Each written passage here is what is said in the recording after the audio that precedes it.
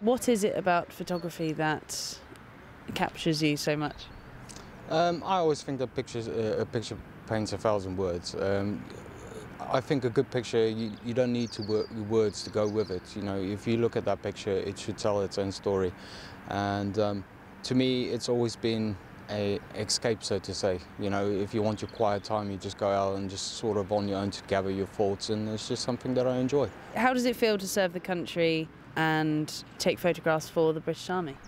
I think it's great. You know, I think I'm quite lucky in the sense with the job that I have, because we get to record pieces of history and we get to show the general public what is that we actually do, you know, so it's good in that sense.